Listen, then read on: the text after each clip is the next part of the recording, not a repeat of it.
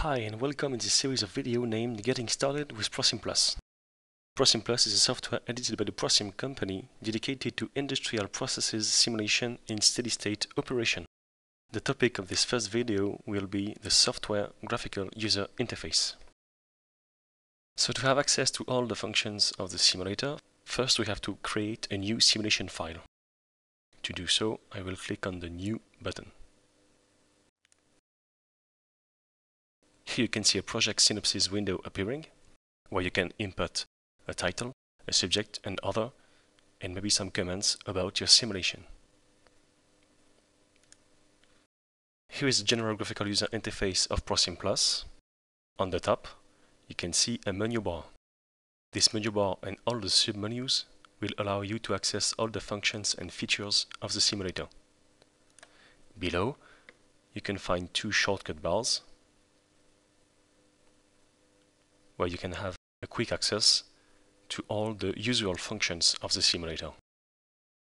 First we have some file management tools with a little tab where you can find the last simulations opened. You have here some printer setup and page setting tools, some object management tools, copy, paste, cut, delete. Here you have all the buttons and functions directly related to the simulation. We will come back to these functions and buttons in the next videos.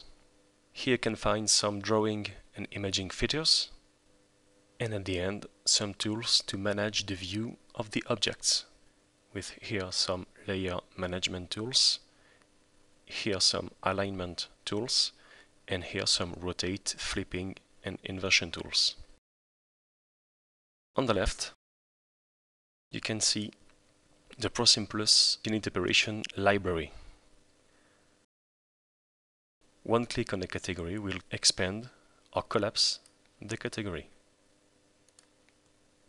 so you can have access to all the unit operations. Here you can see a view toolbar, where you will be able to manage and to switch between several views of your flowsheet and sub-flowsheets. At the bottom you can see the zoom bar, where you can manage the zoom of your flowsheet with a button to adjust the flowsheet to the screen. On the center, of course, the flowsheeting zone. In this zone, you will be able to draw the model of your process to do your simulation. This video is now over. Thank you for watching. Please do not forget to watch the other videos available on our YouTube channel.